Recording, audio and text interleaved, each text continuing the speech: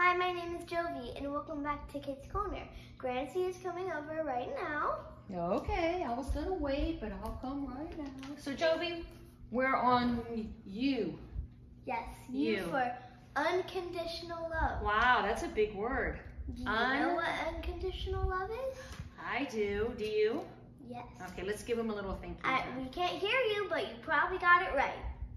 But you want to tell them? All those who didn't know, who were thinking, it is, so you know all of your grandparents, your ancestors, your mom and dad, of course, and especially God, Jesus, they all love you so much, right? But even when we do wrong, they love us? Even when we do wrong. Okay. And that's unconditional love. That's exactly right. Your parents still love you, even though you have to get consequences or do something wrong. Okay, unconditional.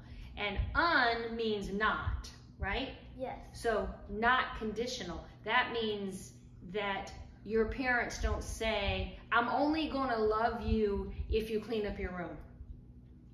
That's not unconditional love. That's really bad. That's really bad. And God doesn't say, I'm only going to love you if you never sin. Everybody sins. Everybody sins. So that last video, go check it out. Right. If you haven't seen it. That's right. So unconditional love is those people in our lives who love us even when we're kind of unlovable. Yeah. Right? So your friends wouldn't like you if you did something wrong that they didn't like. Right. They wouldn't be your friend anymore. Lots of friends say that, don't they? Yeah, but then they're your friend. And what's the word again? Let's tell them again. Wait, 3, 2, 1. Unconditional love. Right. So let's read, I'm going to read a scripture out of 1 John 4:16. Okay. And so we know and rely on the love God has for us. God is love. Whoever lives in love lives in God and God in them. Kind of nice, right? Yeah. Okay. God is... So let's see if anybody doesn't get this. We'll try to explain it. Start here. So God is love. Everybody thinks that, everybody knows probably that God loves you. So he's probably just love. He's probably love. Right.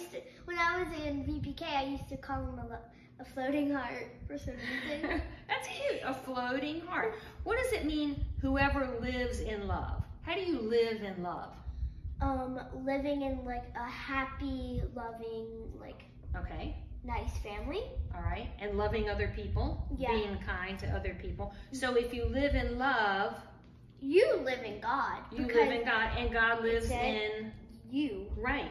But he lives in your heart. He lives in your heart, and we all want that, don't we? Yeah. We all want that. So that's what that scripture means. So we need to make a goal, don't we? Yeah. To have unconditional, even when people make you so mad. You just want to. You don't want to say, I don't love you anymore. Oh, that's hurtful. Yeah, because then your friends wouldn't love you anymore either. And I don't know if we've ever done a video on this, but there's a story in the Bible about unconditional love called the Prodigal Son.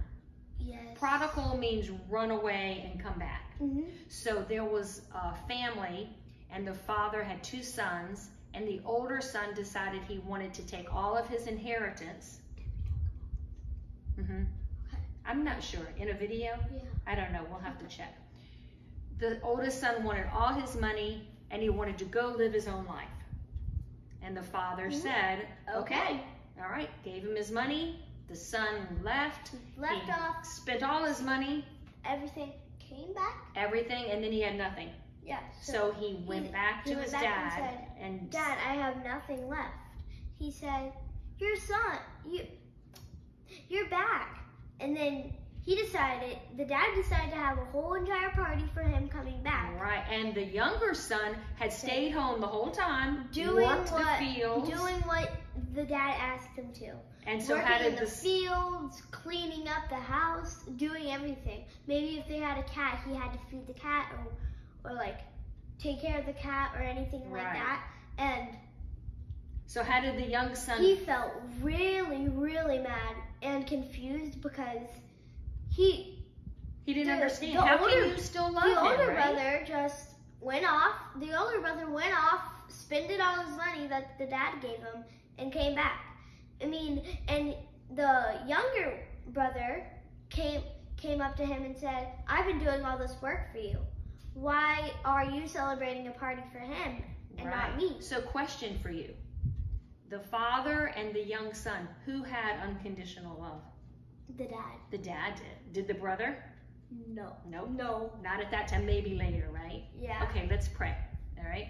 Dear God, Lord, thank you so much for your unconditional love, because so many times we don't deserve it, but yet you forgive us, and we just know, Lord, that you're always going to be there. And thank you for parents and family members that show us unconditional love. In Jesus' name we pray. Amen. Amen. Okay, I'm going to go turn it off. I want to turn it off. Okay, you turn it off. And I'll say goodbye. Goodbye, everybody. Unconditional love. Bye-bye. Bye. Bye. I can't wave. Bye.